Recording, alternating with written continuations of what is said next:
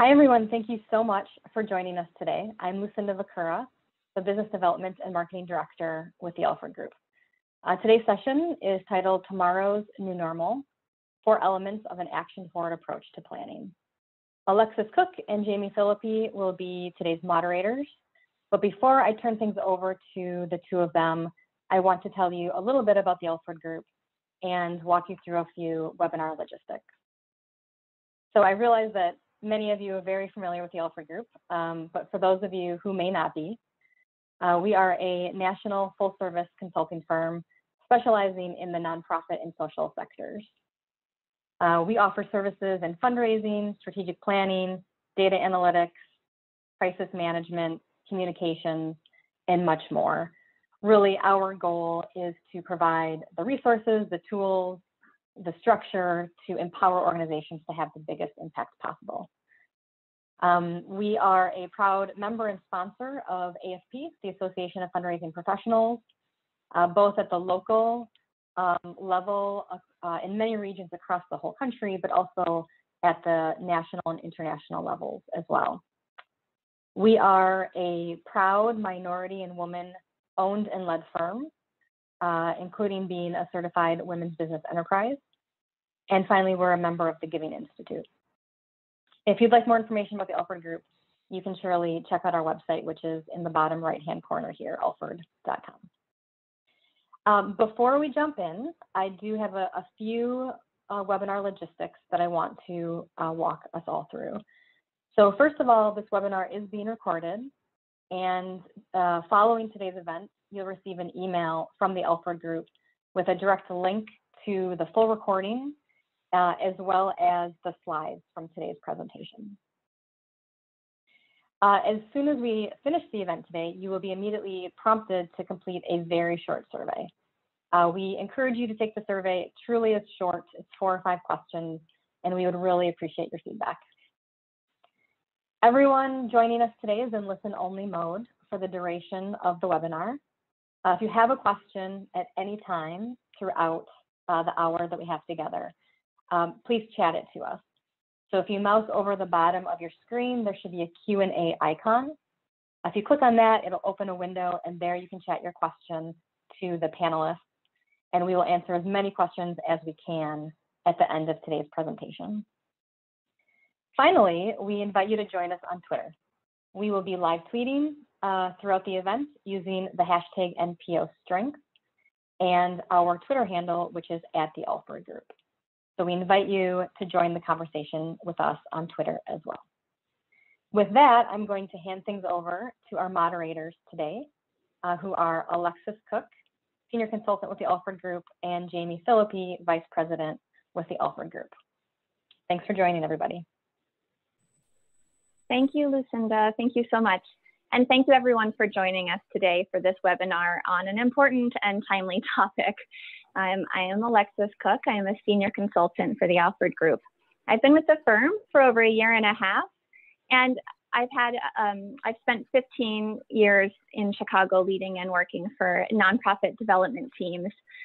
Since joining the Alfred Group, I have been privileged, truly privileged, to work with and support many organizations across the sector build their strategic plans and/or think through emergency and crisis response plans.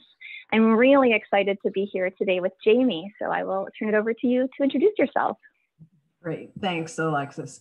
I'm Jamie Philippi, Vice President at the Alfred Group, and I've been with the firm for about 4 years after a long career in fundraising and nonprofit management, primarily in Chicago.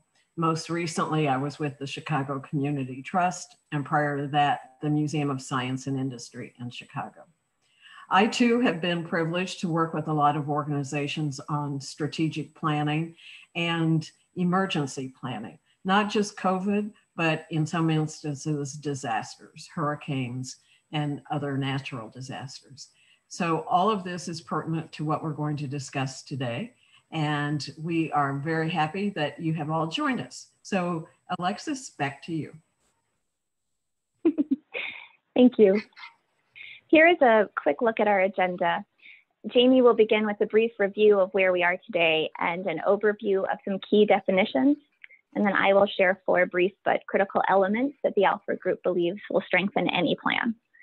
We are most looking forward to today's dynamic panel discussion, and our panelists, who, thank you for joining us, will share their experiences creating and implementing different types of plans at different times. As a reminder, please use the Q&A function at any time to ask a question. I'll be monitoring questions as they come in during the panel discussion, and it is our intention that at the end of the panel, we will have time to address as many of those as possible. Please don't forget to join us on Twitter, our hashtag NPO Strengths. Great. Jamie. So this year has been a year like no other in our history, and it's been full of challenges. Nothing feels good, no matter how hard we're working. The setbacks and realities facing billions of people worldwide are overwhelming. In planning, however, we strive to look forward, and we strive to look at challenges as actual opportunities. And by identifying and understanding the impact of this year on our organizations, our colleagues, our mission, we can begin to map out short and long-term plans to move forward. Most of you, like our panelists and their organizations, likely implemented crisis response plans quickly after the onset of COVID-19. And these response plans may have transitioned into scenario plans to navigate the ongoing crisis of this year. We have all pivoted, swiveled, paused, regrouped, managed 360s, evolved, identified inflection and fulcrum points, and then repeated all of the above to match continued emerging needs as the devastating realities of the pandemic and our country's social and racial injustices specifically continue to take their toll. So to begin, let us quickly align on some important definitions. Crisis planning or crisis management describes the processes that an organization can use to respond to a critical situation that could adversely affect its profitability, reputation, or ability to operate. These plans may take the shape of a 30, 60, 90-day action plan or some other format designed to help the organization go day to day or week to week. This important planning exercise helps organizations triage or manage their current state while still enabling forward thinking. Scenario planning helps organizations navigate uncertainty while providing structure around making key strategic decisions. This is typically carried out by first identifying specific uncertainties and resulting different realities that might happen in the future depending upon the outcomes of the identified uncertainties. This form of planning allows for long-term and short-term goals to be set while providing room for built-in flexibility and adaptability based on the projected outcomes. In other words, it's rather a if this, then that kind of scenario. Strategic planning, as we all know, is the process of documenting and establishing a direction for your organization by assessing your current and future state. The strategic planning process may affirm or refine an organization's mission, vision, and values, as well as set long-term aspirational goals with short and long-term implementation plans that you'll use to reach them. When strategic planning, the Alfred Group encourages clients to look forward and consider specific initiatives, measurable outcomes, evaluation measures, staffing, budget, and other resources needed, including the parties to be responsible who will drive the plan to completion. So these three forms are all considered planning. Some are shorter, some are longer, but that is what we're going to look at today and the 4 elements to make all of those successful. And I'll turn it back over to Alexis. Thanks, Jamie. So there are a lot of meaningful resources out there on the many forms that our plans can take, not just this year, but especially this year. And here, rather than focus on the type of plans available and what would work best for your organization, we wanted to elevate 4 specific elements that, if embedded into your planning process, ultimately will strengthen your implementation plans and position you and your organization for success. This element, be analytical, could have been titled Be Logical. And I share this to acknowledge that there is so much at stake right now. And to plan with strength, we need to move forward logically. We do need to embrace our feelings, and we do need our plans to validate our feelings in many ways. But with so much that we cannot control right now, one straightforward way to begin is to consider and define what we have now and assess how we got there. We can focus on the past and present. We should, and then use that to look forward. When you think about this analytical phase, be honest in your assessment about your mission-centered work and its relevancy.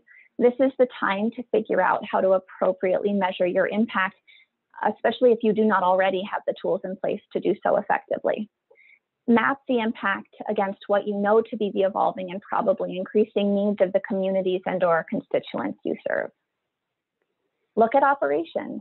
Your staff, your partners, gather data points that are quantifiable and qualitative. Perhaps conduct brief surveys, hold meetings that allow room for open conversation.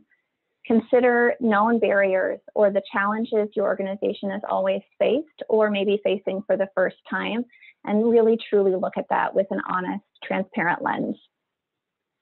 Then assess what is working versus what is room for improvement and/or refinement based on the known what's of your now and your true measured impact versus what is needed to maximize the future impact to fulfill your organization's vision.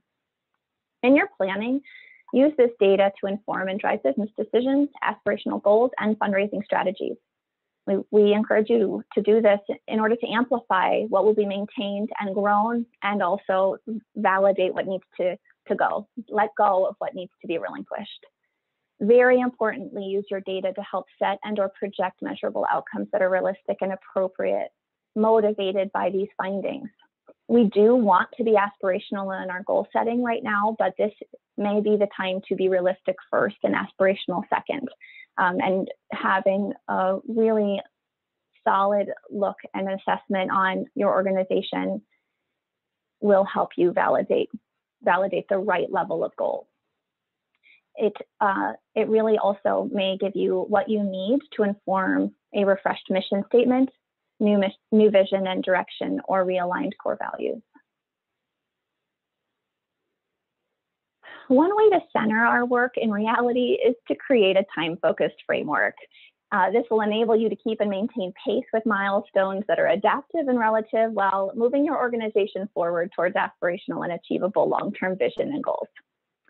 In a planning process, your assessment phase, the analytical element may be very quick and less refined, like during emergency response planning, where time is the critical factor and you need to get your mission fulfillment work out the door. You need to have a speedy response. It may be rooted in multiple outcomes based on projected but yet to be experienced circumstances, as it would be in a scenario planning exercise, or it may be time may be a substantial component of your strategic plans first year to inform later action plans and strategies to reach your goal. So when we think about managing a crisis or emergency plan, as Jamie described, a timeline may be in a 30 or 60, 90-day format. You're going to be quickly transitioning up and through your plan by design in order to navigate the now, and that's going to give you the markers you need within your framework by day, week by week measures. If you're scenario planning, your timeline may be more fluid and adaptive to the actual outcomes and may span up to or over a year in length, depending on the circumstances. And in strategic planning, your organization will be seeking a pathway towards achieving a long-term big picture goal through short and long-term implementation steps, which again can be measured by time. The Alfred Group has been encouraging our partners to create 3-year strategic plans with inbuilt reassessment points. This is as opposed to a 5-year or longer planning process. And that's an acknowledgement that perhaps more so now than ever, these plans, we need to have inbuilt room so that our organizations can evolve year over year, and success and growth can unfortunately be hindered when an organization becomes beholden to an irrelevant strategic plan in year 4 or 5 of operationalizing the strategies. I'm really into acronyms, and so and maybe you are too, I don't know, but you've probably heard of SMART goals. SMART being specific, measurable, achievable, realistic, and timely. We are 2 elements in, and our whole acronym of SMART goals have been covered, but I'm hoping you may have also heard of the evolved version, which is SMARTY. And the Alfred Group and my colleagues and I are grateful for this evolved version, because our goals now need to be inclusive and equitable. So as a society and a sector and as individuals, we can no longer afford to operate without equity and inclusion guiding our work. So here we really want to encourage you to be authentic in relation to your incorporation of diversity, equity, and inclusion principles and efforts into all plans moving forward. What do we mean by being authentic? I recognize, as I'm sure you all would too, that our work for social and racial justice is a long road. It's a journey. It's not likely that a single plan with well-executed intentions is going to redefine an organization, for example, as an anti-racist organization. But by doing the best we can, by leading authentically, setting strong goals and vision for ourselves, our colleagues, our organization, our constituents, and consistently taking action, as in building on plan over plan over plan, we will achieve our organization's vision in relation to diversity, equity, and inclusion, and we really can all do quite a lot. I wanted to point out that some synonyms for authentic are genuine, dependable, true, and reliable. And it is just really important that we keep in mind the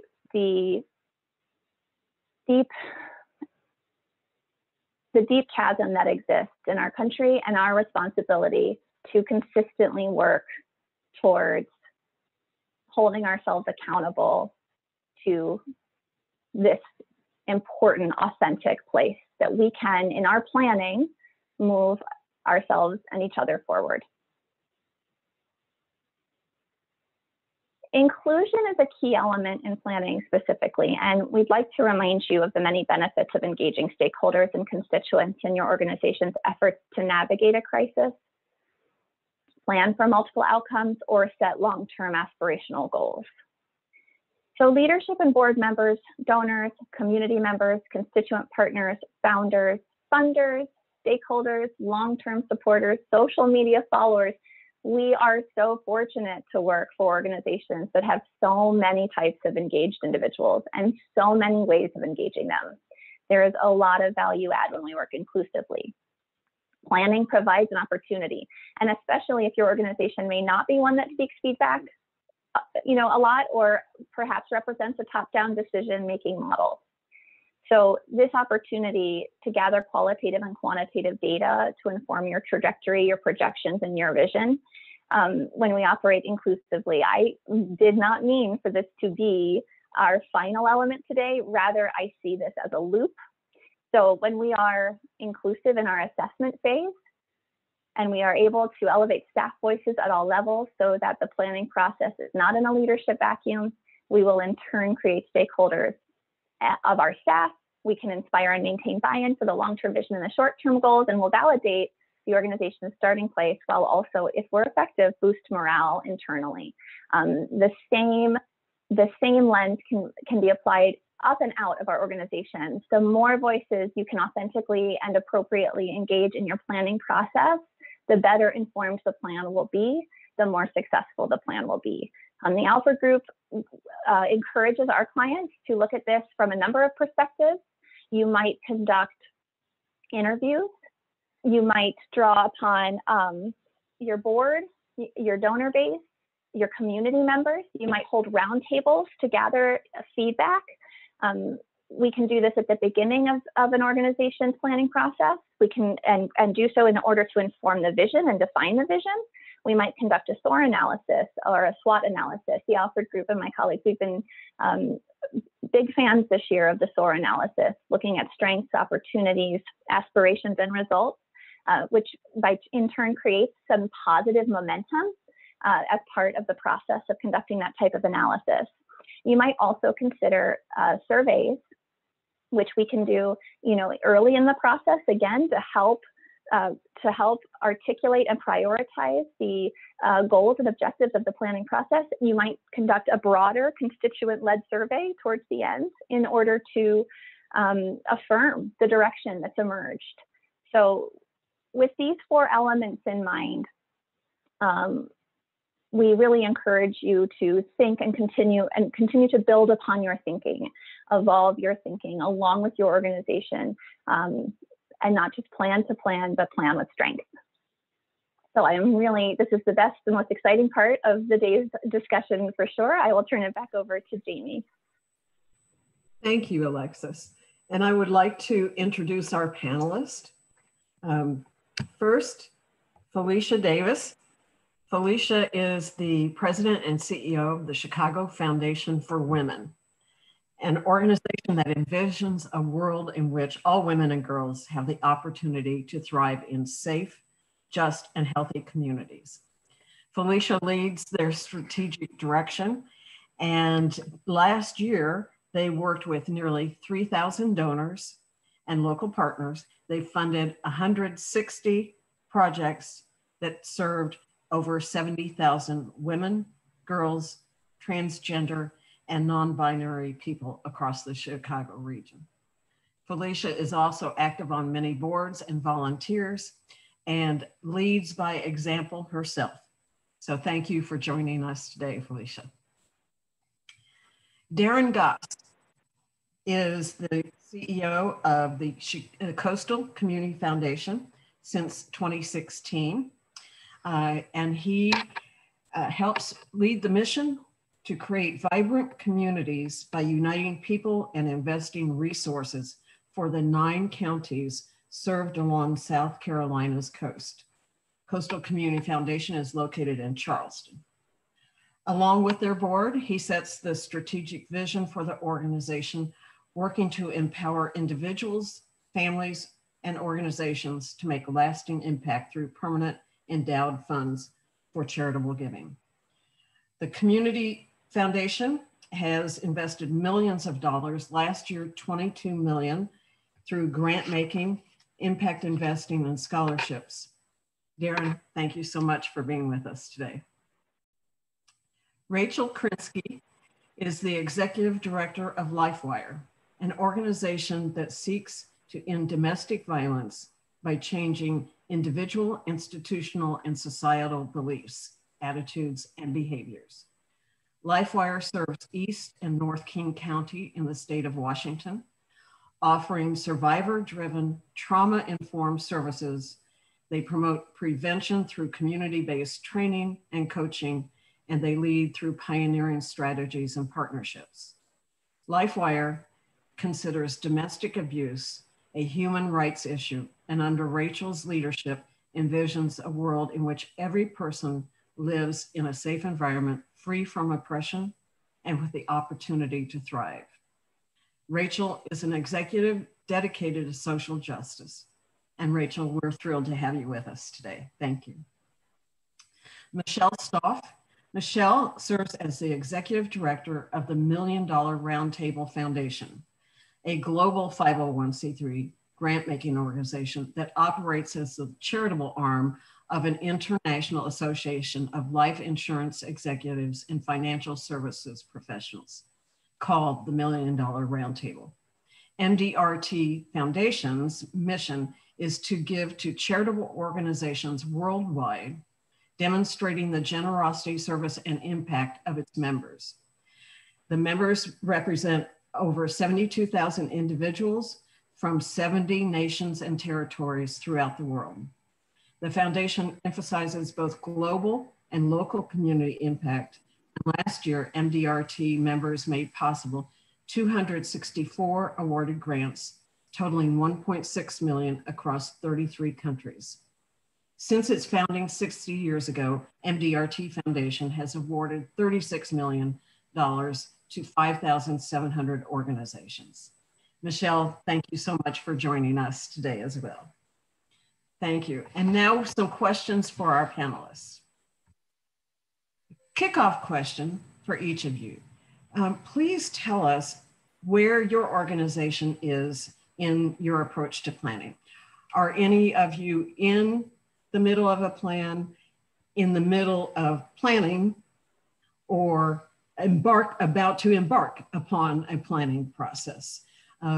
And here we can talk about strategic or crisis or scenario planning.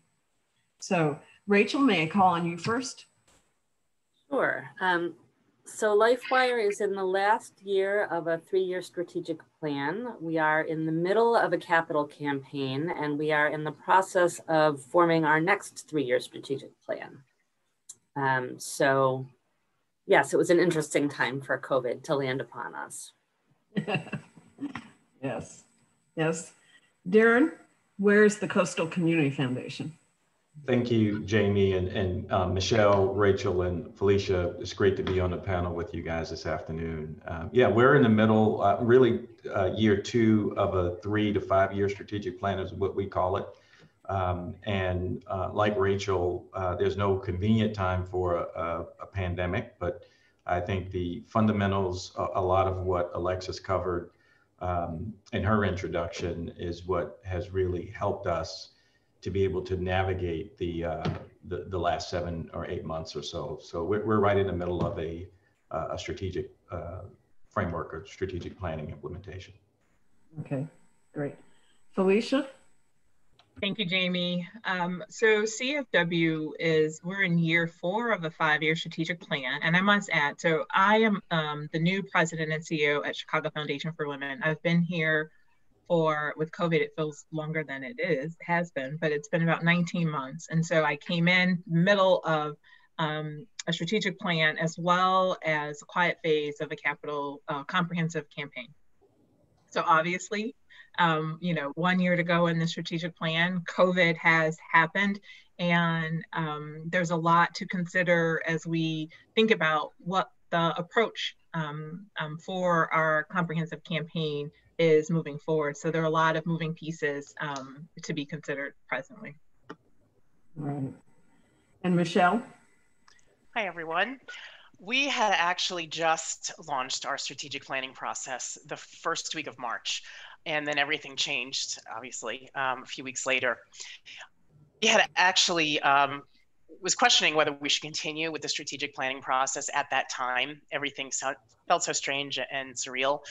And we were advised that we should continue on and move forward with the planning process. And it couldn't have been better timing, actually. I think that with what better way to look at a strategic planning process or to look forward when everything is changing around you and you need to be adaptive and you need to be responsive and flexible. So the strategic planning process at that time was actually a really good timing for us. And logistically, it was actually easier to schedule with my board and constituents because people weren't traveling. They were locked down. We were all locked down, virtually doing a process together. Right, right. So how did COVID impact these plans, and what did you do or are you doing to respond and adapt? Rachel? So, 2020 and the pandemic and all of these other things have been difficult, I think, for everyone. It's been a particularly difficult year for survivors of domestic violence because the stay-home orders have really increased the severity and the frequency of domestic violence. And so our mission has been perhaps more important than ever, and our need to be responsive to emergency needs, both in terms of safety needs, but also in terms of basic needs, because they relate so closely to safety needs for survivors, has just been paramount. And so we have annual work plans that come in behind the 3-year strategic plan goals, and we really just had to reprioritize some of the work. So we've continued to pay attention to what's in that annual work plan, but have put a lot more priority of all kinds of resources and energy into those emergency responses and the day-to-day work of serving survivors, and also into care for our staff. It's been a really tough year for staff who ordinarily experience a lot of secondary trauma and vicarious trauma, and have been experiencing much more of that and doing so in isolation because they're largely working remotely. I will say that we were able to secure pretty early on a PPP loan, and that has been a huge piece of the planning, not only from an administrative point of view, but because we were able to say to our staff members very clearly that their jobs were secure, and let them know that so that they could focus their energies on survivors. That's been a really important piece of our strategy, and to be able to keep telling them that they were secure in their employment. Things that we've deprioritized. We were going to be rolling out a whole new professional development strategy that everyone's been excited about and asking for, and the appetite and energy around professional development is just not there. Like, nobody's got any time for that this year. We haven't gotten rid of it. It's still part of our plan, but we're scooting it forward until the pandemic is over. Another good example is that we have a multiple year giving society, and it's a great part of our financial strategy. This year, with all the fluctuations in the stock market and people's attention span and remote stuff, we just haven't been asking donors to commit to multiple year giving for our annual campaigns. So it's been that kind of fine tuning. We haven't changed any of the big picture goals in our strategic planning, but we have changed where our focus is, and we've changed some of the timing of the annual strategies. The other thing I'll add is that after a brief period of sort of shock and reassessment in our capital campaign, similar to what Michelle said about her strategic planning process, we took a breath, we reoriented, and then we have continued on with the campaign, and we are continuing to move forward successfully in our capital campaign process. It has also had to shift somewhat, but we've had a really committed group of volunteers, and it is still moving forward. And I'm happy to say that we've been able to, who would have known you could run a capital campaign through virtual coffee? So here we are. Yeah. Darren?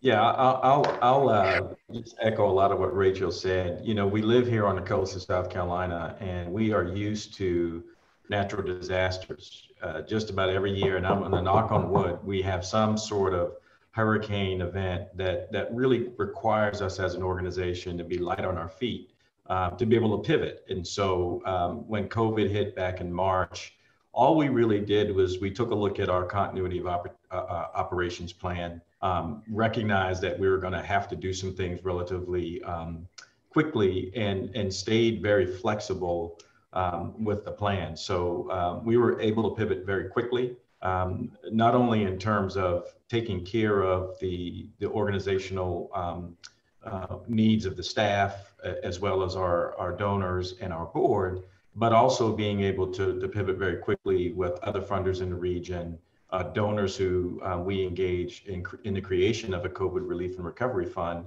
And because we actually have done crisis disaster grant making every year for probably the last 30 years or so, getting those funds out through our sort of normal but abbreviated grant making process with our grants and community leadership team was pretty seamless. So I think that that experience in doing that was great. In terms of our overall plans, we have and we continue to evaluate the sequencing of certain things. We wanted to get into a broader discussion about asset development of the organization last fiscal year. We're on a July 1 fiscal year. That didn't happen with COVID. So we pivoted that to this year, and we'll get into that heavily in the next couple of weeks. So we remain flexible in that way. We have 4 strategic focus areas that deal with capacity, conviction, which is our DEI work, credibility, which is about our grant making, and then strategic communications, because we were and are making a big pivot as an organization. And so none of those plans have gone out of the window. We've just adjusted and prioritized some things a little bit differently as a result of both COVID-19 and some of the other things, Jamie, you mentioned, and sort of contextualizing where we are today. Yeah. Felicia, how about you all? Yeah, a lot of what's been said resonates with me. It's important for me to go revisit where we were on. So the week of March 13th, I was in DC for Foundations on the Hill. So we're lobbying on the Hill. Maybe some of my colleagues here have done that. So we're in DC. And at the time, there was a lot of confusion still there. And we clearly have more certainty and clarity now than we did in those beginning days. But I will say to you, being there, I cut my trip short and I came back to the office and just closed the office ahead of whatever was going to happen with our local and also any national policy or directives that may be coming. Honestly, to give us time to think. I closed the office down and said, 3 of our myself and 2 senior team members came into the office and said, all right, let's plan out business continuity. I mean, we're a community foundation. We're very much fundraising the good old fashioned way, breakfast, lunch, and dinner. I think last year I had over 700 of those meals, right? Breakfast, wow. Lunch, and dinner, drinks, breakfast, lunch, wash, rinse, repeat. So we're very much personal contact heavy. And so our processes were also very just not automated. I mean, there was never a need to automate those processes. But some of the things that we were benefited by, when I came on last year, I added in video conferencing for board meetings and such. So we had that hardware or software already as part of it. We didn't have to rush out with the hundreds of other people trying to purchase something. And every member of our team had laptops. So we had those 2 things going for us. We had a robust VPN, everybody had a laptop. So we could set up remote work. And we had already supported remote work, but not this much, not 7 months at a time. And so we quickly pivot. I think the first priorities, like some of my colleagues have said today, was really about staff. It was about what's our capacity? How do we get everyone up and running? Just to ensure our business continuity. How do we make people feel safe? Because the other thing is, this was a huge pivot from a technology standpoint. Let's be honest, not everyone in our organizations are as tech savvy as the next person. Terrence raising his hand. And so as a leader, I had to be really sensitive and provide a lot of space for people to come online and to get used to these new tools. And I think that was not only for CFW, but I think for a lot of organizations, that stability in your staff.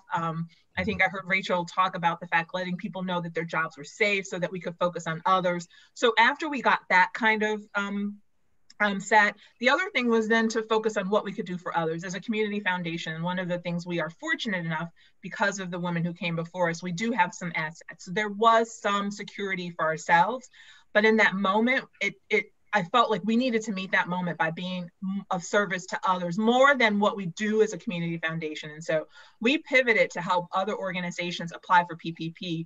We worked with Financial Management Association, associates and others to help reach out to the community. We worked with banking partners for a lot of reasons. I mean, you all know it now. There were a lot of issues with equity and access to banking institutions, and even in the community. When we look at the residents in the community here locally in Chicago, a lot of them are unbanked. So we leveraged those banking relationships to have them actually cash those checks, those stimulus checks, so that people weren't paying those predatory type fees to actually get some relief. And then we had to shift gears on what it meant from a fundraising standpoint. So initially, y'all, I remember it like it was yesterday. There were weeks and weeks and weeks and weeks where there were no checks coming in, and we stopped calling people. It would have been rude, right? The stock market had gone down at least 30% at that point. It was very bleak at the time, and we didn't know what was to come ahead. So instead, leaning on the wisdom some wisdom that actually Alpha Group gave us about what happened in the last economic downturn. We just started doing well-being checks and calls and checking in with people and their families, because we are all going through this together, right? So our donors and our long-term supporters were also going through this and may have been impacted. And we started just building those connections. And then after things were a little bit clearer, after the market started to recover a bit, after things started to open up, not taking away from, the sickness and things that were going on, we started to be able to engage in those conversations. And then the second pivot was around how we talk about that comprehensive campaign I mentioned earlier. And it seemed, again, tone deaf to come before people and just talk about us as the organization, especially about endowment dollars.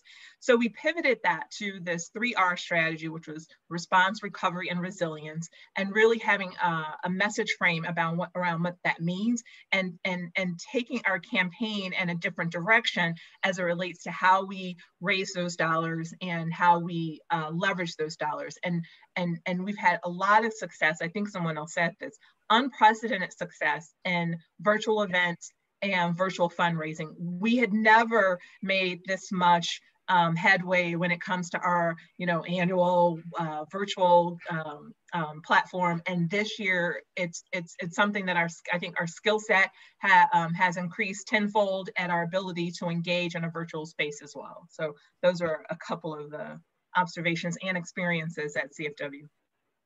Great, thank you. Michelle?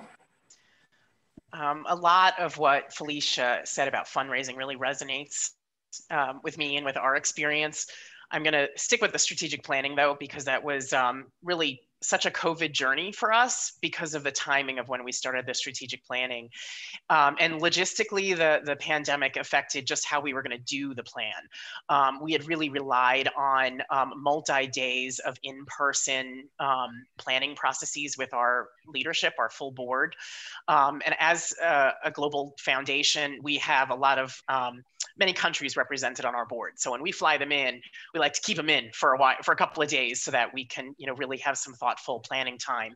All of that changed, obviously, with COVID. We transitioned to doing everything virtually, and we were no strangers to Zoom. However, we were just using it at a much higher capacity than we had intended. But on the positive side, it allowed us to have our full board in many more of the planning sessions than we had originally intended. We were going to initially start with a core team for almost, the majority of the planning sessions for the strategic plan. We ended up bringing the board in for more of them because we could. It was affordable. It was all via Zoom, and that was actually timing-wise. Aside from having the inclusivity of having that representation in the process, it also helped them feel engaged during a time when we felt so distanced from each other. And then the structure of the plan itself changed. We initially were looking at a 5-year plan. And as Alexis noted earlier, she counseled us to shorten the timeline, and we did a 3-year plan. Clearly, it was so clear how quickly things could change. Who knew us where we'd be in 5 years? But so the timeline changed, and also the structure of the plan. We ended up layering the plan such that it into 2 phases. And the goals and the action items and the timelines were divided into 2 18-month phases. And phase 1 truly lays the foundation for phase 2. So, and it made a lot of sense from a timing standpoint, especially during in time of COVID. It was just a greater comfort level with the phase 1 foundation in terms of just looking at a shorter runway by looking at, this foundational phase in 18 months, not even 3 years, 18 months. And then the second phase builds off of that. So that really made a big difference to us. And I don't know that we would have gotten there without the changes that were necessitated by COVID. So how have your organizations responded to the murders of George Floyd, Breonna Taylor, all of the others in the Black Lives Matter protests and the racial justice movement? Has this impacted your work, your planning, your outreach, your mission, your team? and in what ways? Felicia, may I start with you this time? Sure, Jamie, thank you. So on a lot of levels, this is a big moment, and it was really important, and it is really important to me that we meet this moment in the best possible way as an organization. Personally, I'm a Black woman. I live on the south side of Chicago, so if you know anything about economic or the racial disparities in Chicago and how they are impacted, then you know that the south side of Chicago is an area that has been, you know, touted for being disinvested in. Right now, it's a desert. The state of Illinois is a high mortality rate for Black women, higher than some of our third world countries. And so there are a lot of disparities in access and equity in Chicago. So personally, talking about race and racial issues is something that I came in when I applied for this position, you know, during the search process. I was very clear about this intersectional notion of gender equity. And, you know, we're second wave feminism, you know, we're an organization that has been fighting for and advancing gender equity for a very long time, but not as explicitly saying always that there can be no gender equity without racial equity. And so that has been our loud and clear clarion call. There cannot be gender equity without racial equity, and calling out anti-Black racism. As an organization, we have been working through like what it meant for us to be formed in the second wave of feminism and some of our own internal things that have happened over the 35 years as an organization that haven't always been the best, unintentional things. But now that we have the benefit of understanding those in a deeper way. As a board and a staff, we are on an anti-racism journey to be an anti-racist institution. So it's not enough just to say, you know, I am against those things. It's also to take an inward look at our policies and practices. Personally, I'm very transparent, I guess. And so I did a number of videos in those early days in my home office, you know, when the unrest was happening, just personal, because it was happening to me, unfolding in real time. I'm the mother of 4 Black sons and a daughter. And what does that mean to know that their lives could be impacted in the very same way that George Floyd and so many others, just because of the color of their skin. And so having those moments and having those conversations. And so I think the biggest thing that is the clarion for us has been really making it very clear, explicitly clear to everyone that we as a foundation believe there cannot be gender equity if we also don't have racial equity. And so more and more embedding that thread in all of our work, looking at our past investments. We just did a grant, our first response grant cycle. Over like 50% of the organizations that we just funded in the cycle were not known to us. We were very intentional about going grassroots organizations led by people of color, women of color. We were very intentional about trying to put the resources directly in the communities where the most harm has occurred because of COVID and the economic and health disparities and all of the things that we see in the news every single day. So I do think that this has been a really big moment for us. And then also I have to put a plug out in Chicago. I am one of over 20 women of color leading some of the biggest foundations in the city of Chicago. And as a group, we meet regularly and we have done collective calls to action, op-ed in our local business newspaper here, which is Crain's Chicago Business, calling out this and just being very clear about, you know, a lot of organizations have put out DEI statements, but what's the meat behind that? And how are you measuring that and what that really means? And pushing people to really understand that they should be doubling down on their investments in organizations that are community-led or grassroots led by women of color, Black women and people of color, and really spending those dollars in that way. So I think this is a big moment for everyone in philanthropy. Thank you. Thank you. Darren? Yeah, Felicia, I hear you and I see you because obviously, for obvious reasons. At Coastal Community Foundation, you know, before there was George Floyd and Breonna Taylor last summer, we had our Denzel Cornell, a young 19-year-old boy who died in 2014, mysteriously committed suicide in the full presence of a Charleston Police Department officer. And then we had Walter Scott in 2015 in April. And then we had the Emanuel 9 at the Mother Emanuel Church, summer 2015.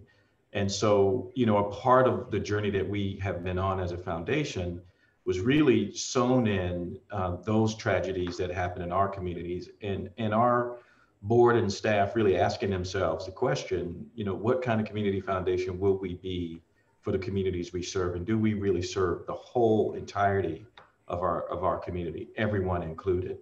And so it was that framework and that background that really has us where we are. Our board and staff have committed to Racial Equity Institute training, where all of us go through that training. We get a fundamental understanding of the political, historical decisions that have created the disparities that COVID-19 has highlighted, and that they've pretty much shine a light on.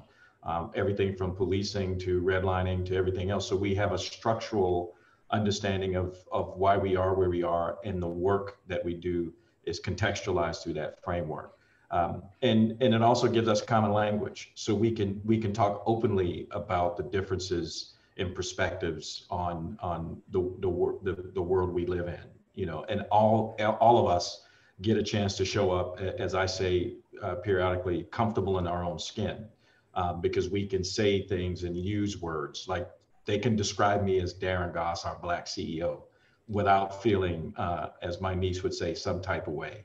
We can talk openly about white privilege or internalized racial inferiority, and understand what those words and concepts mean without digging into issues that paralyze the conversation and stop us from being the organization we need to be. I think, Jamie, what this summer did was really affirm the work that we have been doing. But like Felicia, and I'll end here, I had been personally reluctant to call out, you know, my racial demography in the work that we do. I wrote a piece called "I Am Not All Right" right after the George Floyd incident, which was very, for me, transparent and made myself very vulnerable, but at the same time, very freeing. And I heard from people on our board and our community how impactful that piece was, because it personalized and humanized an incident that happened across the country. And they could look at me and say, well, that legitimately could have been Darren. You know what I'm saying? So I think that context has been powerful for us and has given energy and power to us as a thought leader, as a credible source of leadership in this particular space in our region, our state. So it just affirms the work that we've been doing. Michelle? At the Parent Association, the association that MDRT Foundation is related to, in May launched a pretty comprehensive DEI initiative for our staff. They're in the process of rolling it out now, and that was a really big step for the association. It started a lot of conversations that were long overdue. I'll also say, just speaking to the I in DEI, I want to speak to inclusivity, global inclusivity just a bit further. I mentioned it earlier with our strategic planning process. I think there was greater awareness for all of us going through this strategic planning process, where we had a board that was roughly 50% from the United States and 50% outside the United States. And we just had a greater awareness of the importance of being inclusive of the voices beyond the United States, where there tends to have been a greater strength and leadership of our foundation. And as we were going through our strategic planning process, this was really front and center for us. And we made sure that through the strategic planning process, we had inclusivity in the constituent surveys. We did translated surveys. We have a huge membership from the Greater China region and Southeast Asia. And this was the first time, or one of the first times, that the MDRT Foundation has has done comprehensive outreach in translated and culturally sensitive language. And that was, you know, we haven't moved any mountains yet, but it was a big step for us, and I felt worth noting. Rachel? So we have been working strategically and significantly in racial equity since I've been at LifeWire. I was hired in part because I've been working in racial equity for some years, and LifeWire wanted to work towards that. It's one of the 9 goals in our strategic plan, and that does not mean that we've got it covered or that we, you know, we are in it. And we have been working with some external consultants, actually.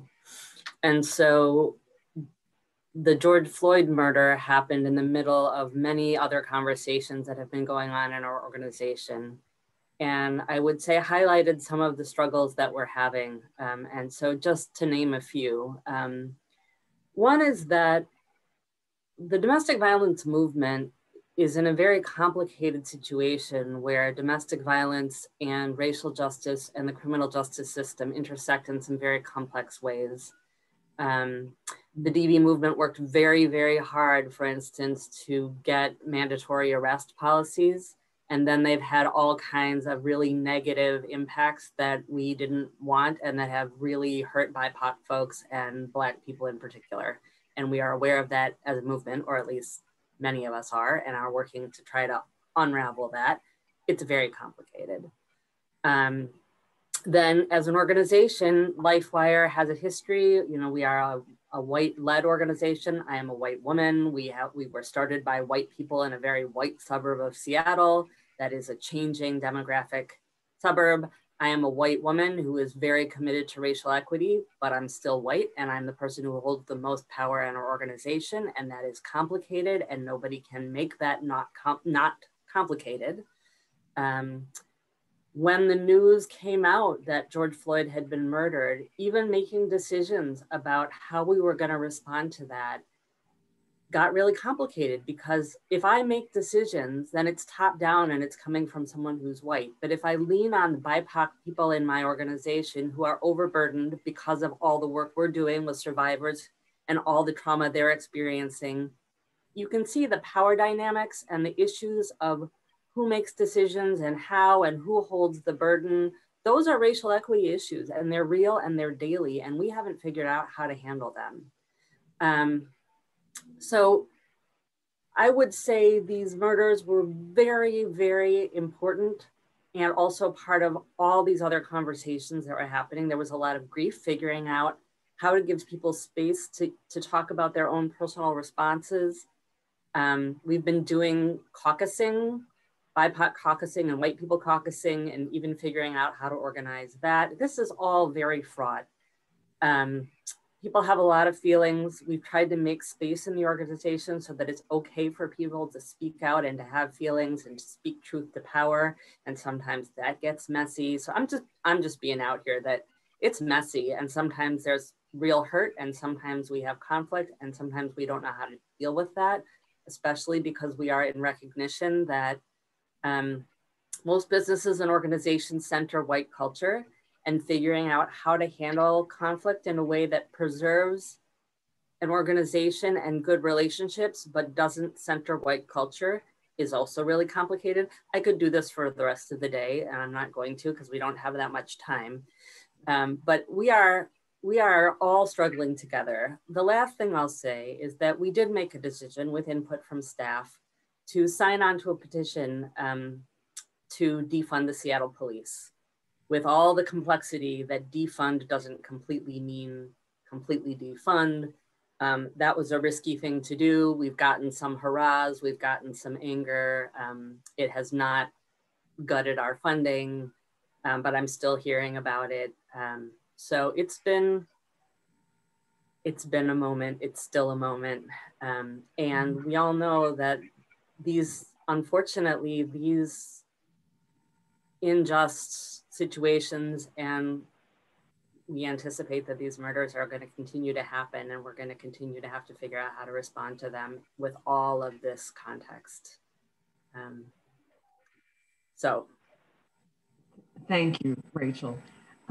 We are nearing the end of our time, and I myself would like to keep talking because this is just fascinating.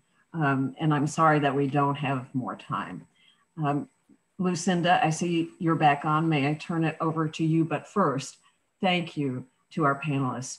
You all went through a lot in your organizations, and we appreciate your willingness to be transparent and share the successes and the maybe questionable outcomes in some cases, but thank you very, very much.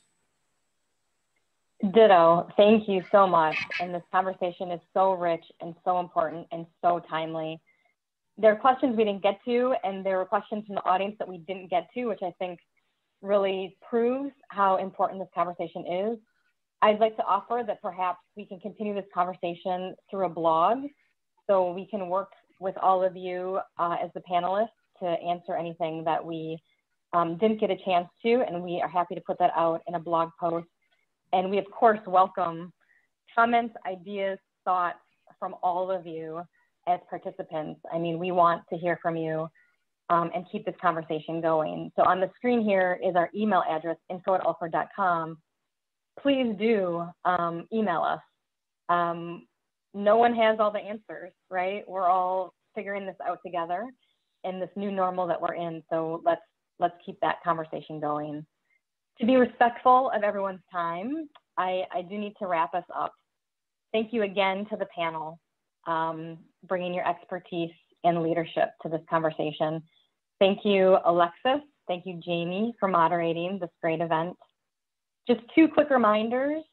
You will receive an email from us with the slides from today's presentation, as well as the full recording of this webinar. And once we conclude here in just a second, you'll receive a prompt to complete a very short survey. So please consider filling that out. We'd love your feedback on how we did and to plan for future webinars. Again, contact us if we didn't get a chance to answer your question. On your screen is our email and our direct link to our COVID-19 resources toolkit. So please take advantage of that as well. With that, I want to wrap us up. We will now disconnect. I hope everyone has a really great day and take care.